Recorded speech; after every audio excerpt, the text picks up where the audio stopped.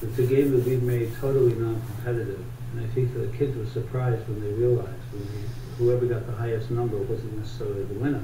It was really, in many ways, it was just a game to sort of get the concept of the order of numbers.